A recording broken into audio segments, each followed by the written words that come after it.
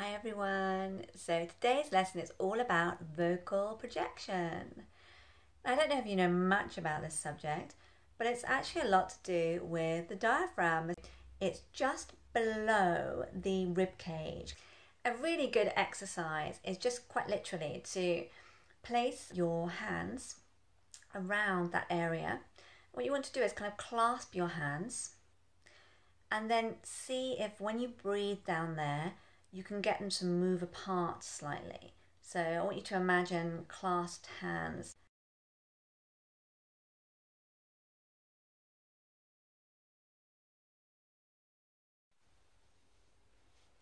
A little diaphragm exercise. I thought a thought, but the thought I thought wasn't the thought I thought I thought. If the thought I thought had been the thought I thought I thought, I wouldn't have thought so much. Lying down can be easier because there's less distractions, so try that. I've also been told placing books on the stomach is quite useful because then you can just see if they move up a couple of millimeters, then you're using that space. But I think that's for people who've practiced for a while and have really strong diaphragms, like actors, for instance. So I'm going to actually just post a few sentences, like tongue twisters, that you might want to use.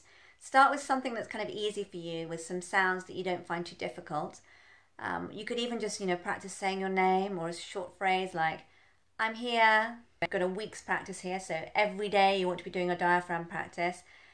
We call it diaphragmatic breathing, but really it's diaphragmatic speaking, isn't it? So you're taking the air down there, and then you're using it.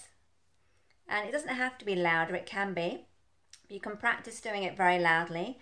You might then feel like it's more obvious to you.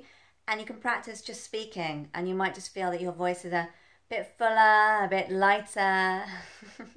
So practice.